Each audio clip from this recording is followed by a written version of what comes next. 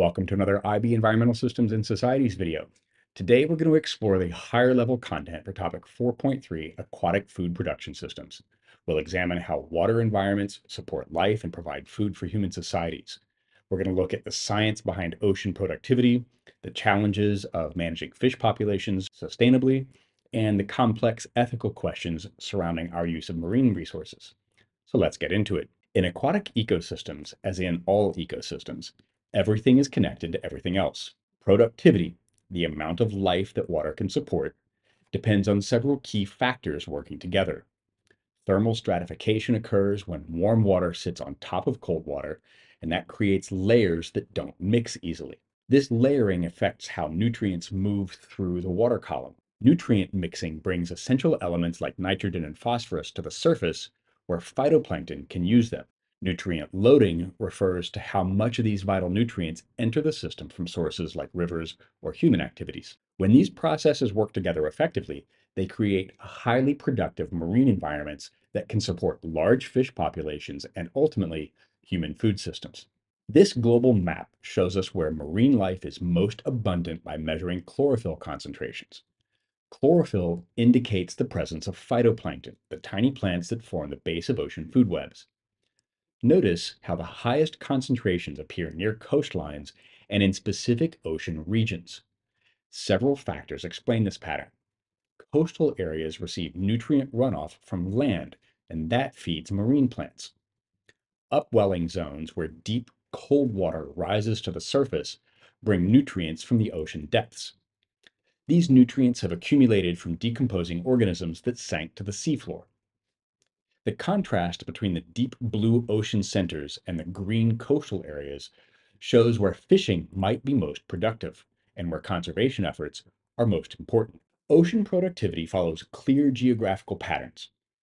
The most productive waters occur near coastlines and in shallow seas, where upwelling and nutrient enrichment create ideal conditions for marine life. This productivity map shows why most of the world's major fisheries are located in these zones. From an environmental economics perspective, these highly productive areas represent our most valuable marine resources. They support not only commercial fishing industries, but also the livelihoods of coastal communities around the world. However, this concentration of productivity also creates economic pressure that can lead to overexploitation. Understanding these patterns helps us make better decisions about where to establish marine protected areas and how to manage fishing quotas sustainably. Accurate assessment of fish stocks requires complete and thorough data collection. Scientists need three types of information to manage fisheries responsibly. This scientific approach reflects environmental law principles that require evidence-based decision-making for natural resource management. Fish stock assessments combine multiple data sources to create a complete picture of fish population health. This systematic approach ensures that fishing regulations are based on solid scientific evidence rather than guesswork or short-term economic interests. Effective fisheries management depends on collecting three types of data. Catch data tells us how many fish are being removed from the ocean through dockside monitoring, fishing log books, and onboard observers. This information helps track fishing pressure on different species. Abundance data measures how many fish actually exist in the water through scientific surveys and research vessel studies. Biology data examines how fish grow, how they reproduce, and how they move through their environment. Scientists study fish ear bones, which grow in rings like tree trunks, to determine their age and their growth rates. This comprehensive approach reflects environmental law requirements for sustainable resource management. Many international agreements require countries to use scientific assessments when setting fishing limits, and that ensures that economic activities don't exceed environmental limits. Modern technology enhances our ability to monitor fishing activities. Electronic monitoring systems track the number and the mass of fish caught, measuring fishing effort, and they document bycatch, which is the unintended capture of non-target species. This technology serves both economic and environmental purposes. It provides more accurate data for stock assessments while helping fishing operations become more efficient and more sustainable. From an environmental law perspective, electronic monitoring can help enforce fishing regulations and it can ensure compliance with international agreements. It also supports environmental ethics by promoting transparency in how we use marine resources. Maximum sustainable yield represents the theoretical highest catch that can be maintained over time. However, fishing at MSY levels involves significant risks that require really careful management. The concept of maximum sustainable yield reflects environmental economic principles, seeking the maximum economic benefit while maintaining the resource base. However, this approach does have some limitations from both scientific and ethical perspectives. Several factors make estimates of the maximum sustainable yield unreliable and potentially dangerous. First, MSY is only an estimate based on available data, and these estimates can be wrong. Environmental changes like climate shifts or disease outbreaks can pretty dramatically alter fish populations.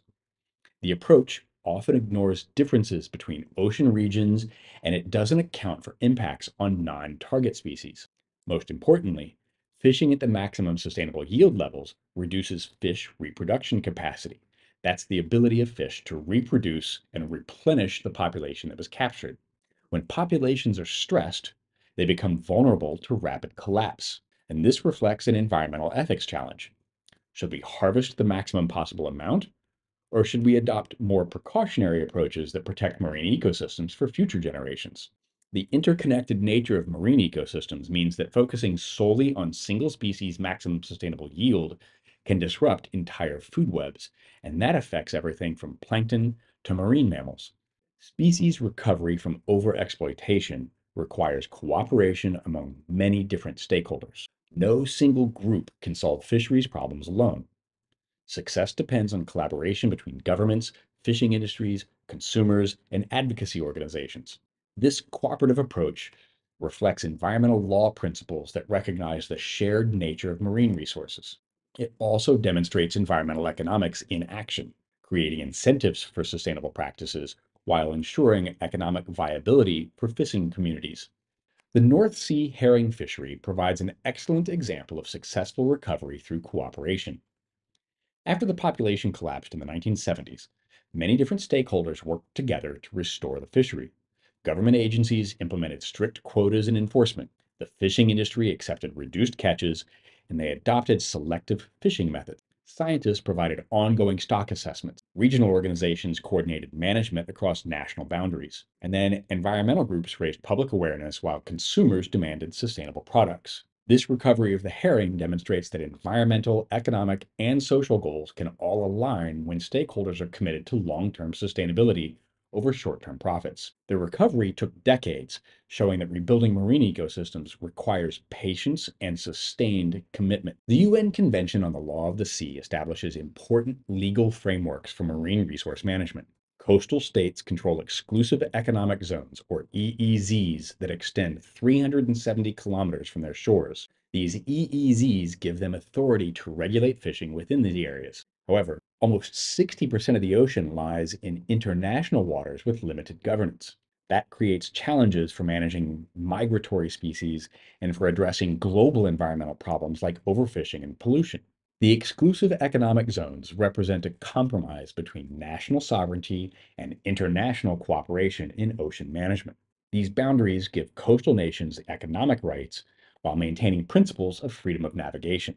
From an environmental law perspective, EEZs create opportunities for effective management, but they also create challenges. Fish don't respect political boundaries, so managing migratory species requires international cooperation. The system also creates potential for conflicts when nations disagree about boundary locations or fishing rights. The technical details of marine boundaries reveal the complexity of ocean governance. EEZ boundaries are measured from baseline points along the coast, typically the mean low water mark. This technical approach makes sure that there are consistency in applying international law. However, the legal frameworks have to address real-world complexities like irregular coastlines, islands, and disputed territories. The measurement system reflects environmental law principles that seek to balance national interests with international cooperation. Ocean governance raises important questions about equity and justice. When countries sell fishing access rights to foreign fleets rather than managing resources for local communities, it can create social and economic problems for coastal populations who depend on marine resources for their livelihoods. The UN has developed international treaties to protect the high seas, but implementation is still challenging. The South China Sea disputes illustrate how conflicting territorial claims can complicate resource management and potentially lead to conflicts. These situations reflect environmental ethics questions about who has the right to use marine resources and how those benefits should be distributed fairly. Harvesting of seals, whales, dolphins, and other marine animals raises complex ethical issues that involve both animal rights and indigenous human rights. These situations require us to balance different moral perspectives and cultural values. Environmental ethics frameworks helps us think through these challenging questions by considering different viewpoints and different values. Narwhal hunting by Inuit communities illustrates the complexity of marine mammal ethics. These Arctic whales provide essential nutrition and income for indigenous communities who've hunted them sustainably for centuries. However, narwhal populations are declining rapidly, with some estimates suggesting there's only about 400 of them left in Greenland. This situation raises environmental ethics questions about subsistence rights, cultural preservation, and species conservation. How do you balance indigenous rights with conservation needs?